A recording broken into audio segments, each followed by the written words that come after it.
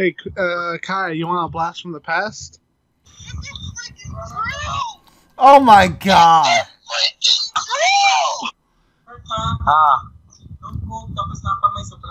Remember that shit? Okay. That's what Apple Quest clip. Oh, I'm surprised you even remember.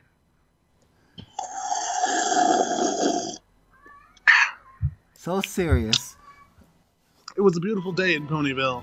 There was hardly a cloud in the bright blue sky, and the weather was absolutely perfect. Traffic was light, as the morning rush hour had long been over, and the lunch rush had not yet begun. A red trolley glided swiftly along the track, heading out of the main business district and into the suburbs. Ponyville has suburbs? I guess maybe. I've been watching new seasons. As it traveled, it passed a great big tree, and it had many windows of various sizes built into it. At the very heart of the tree was a large red door with an image of a candle painted on the exterior. A sign just to the left of the door, imprinted with an image of a book, vaguely suggesting the building's purpose. It's a library. Yeah. It's a library. My turn. Alright. More specifically, it's Twilight's library. Inside the library, there was a spacious circular room. Shelves carved out of the walls were crammed with books, and so were the small tables scattered around the room. Chairs and cushions had been placed conveniently for the pleasure of house guests who visited frequently. On one end of the room, a winding staircase climbed out of sight to the living quarters where some pony was playing a cheery and upbeat tune on a piano. On the other end, a small alcove served as a mudroom and foyer where guests could wipe their hooves and remove their shoes. A small closet offered plenty of space to hang wear raincoats shoes? and umbrellas. They wear shoes? What? There's a pony. Apparently, Never heard of tap dancing ponies? Get They on my don't need level. They don't need tap dancing shoes. Their hooves are able to tap very well. They go tippity tippity tap. Well, what have the sensitive hooves? At that point, you should just kill yourself. At that point, you couldn't even walk if you. Shut up! Okay, This you know is what? magic, not science. okay, can someone else take over the other paragraphs? Okay, Kai, do it. Wait, where are we? I don't know where we are. Suddenly, Right. the door opened. Suddenly, the door opened. A yellow Pegasus mare with a pink mane entered with a smile and raised her hoof in a greeting. It's a beautiful day in this neighborhood. Oh my god. Neighborhood. A beautiful day for a neighbor. She It's a sung. beautiful day in the neighborhood. She sung as she trotted over to the closet door and opened it. Would you be mine? Could you be mine? She continued, the Pegasus, as she leafed through the menagerie of sweaters hanging on the bar. It's a neighborly day in this beauty wood, and neighborly day for a beauty. Would you be mine? She asked as she took a red sweater out of the closet. Could you be mine? Oh my god. She did close the door of the closet and began taking the coat off the rack. I have always wanted to have a neighbor, she sung, putting a hoof up to the top of her head and making a light tug. She furrowed her brow, but tried to remain cheerful, like she said, giving another light tug, but still not getting the desired effect. You, she groaned as, what the hell is going on? I don't know. Do you want someone else to continue? She groaned as she gave a heavier tug In a flash, her hoof fell down to the ground with a loud zipping sound. In the yellow mare's place stood a smiling purple alicorn standing on a crumpled yellow stack.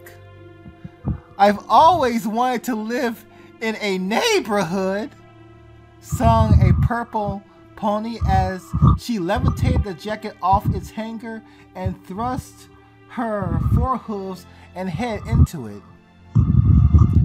With you, she sung, kicking the yellow sack over, kicking the yellow sack Good job. off to the side. So let's make the most of this beautiful day, she sang as she zipped up the jacket. Then she walked over to the wooden bench and sat down. Since we're together, we might as well say, she sung as she slipped the golden slippers off of her hooves. Would you be mine? She asked as she put the tennis shoe into one of her hind legs. Could you be mine? She asked. Technically, what? Telekinetically. Telekinetically. That's stupid. That's not English. I know, but Yeah, that's why I'm confused.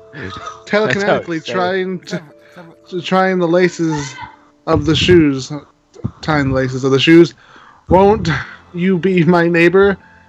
Finish tying the shoes. She took a matching tennis shoe and put it on her other hind leg. Won't you please? Won't you please? God. She said, tying it. Please, won't you be my neighbor? Once finished tying her second shoe, she sat up. Neighbor and friend, she said, smiling into space. She then placed a bent forehoof on the backrest of the bench, and her and four. Good job, Louie. That's 4 times. Fuck. In her lap. By this time, the piano music had stopped.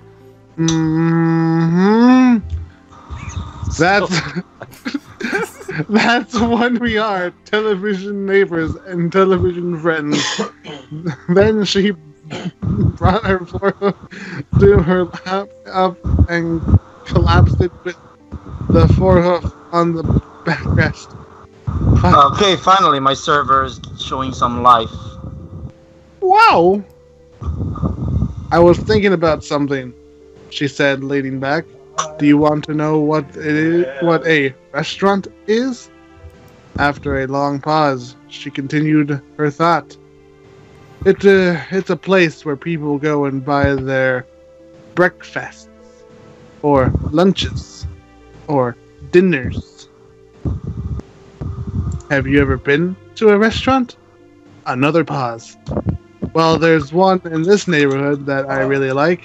The ponies there make very good food, and it's a friendly place.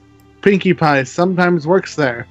I'd like you to see it. So let's go to our neighborhood restaurant together, alright? The purple unicorn got out of the bench and began trotting towards the door. Suddenly, a white filly with a pink and purple mane thrust the door open from the other side. Yo, what up, sweetie? Oh my God.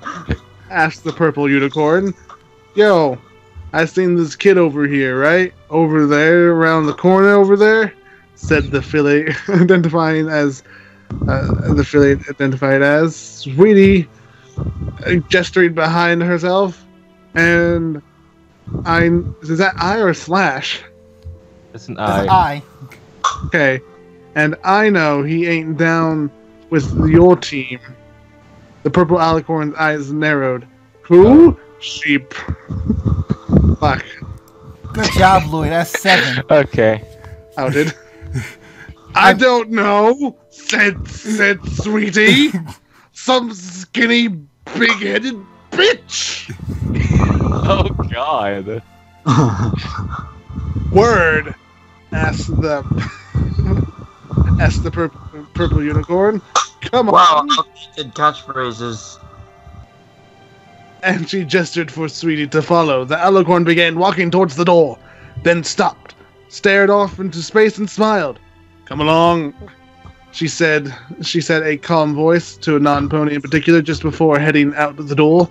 Two niggas in... What the hell? What? That escalated quickly. quickly. That They're escalated riding so strapped fast. Starswills. Fucking hell. What happened here? I don't The know. N-word out of the blue. Yep. A voice in Twilight's head said, "Fuck all these niggas." Someone take off from here. Okay, I'll do it. Freaking escalated so damn fast. Oh, What the hell just happened? and then Twilight thought, I should rob all these niggas. My man homies, they want to do whatever I want to do. Let's say I want to eat. They say, shit, we want to eat too. Twilight and her homies rode around the Cadillac until they found a red and black Centauric Stunton on Front Street. He had a dark orange backpack on his back and headphones on his head. Twilight stopped the car and put the shines on, making Centaur freeze up like his lunch meat. Then she rolled down the car's windows. What do you think you're doing here? She asked the Centaur, shooting him a glared look. You talking to me? He asked in a deadpan. Yeah, I'm talking to you, Twilight said. Open your bag. Riley Freeman and Sweetie Belle got out of the car doors, facing the sidewalk.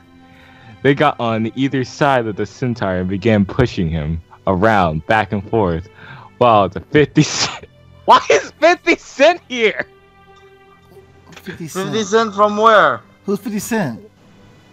That one guy that's a rapper. Anyway, Okay. and Twilight watched from the car. This continued about for a half an hour until the box of Thin Mints fell out of the Centaur's backpack. Of course it has to be Thin Mints. Everybody gasped except for Twilight.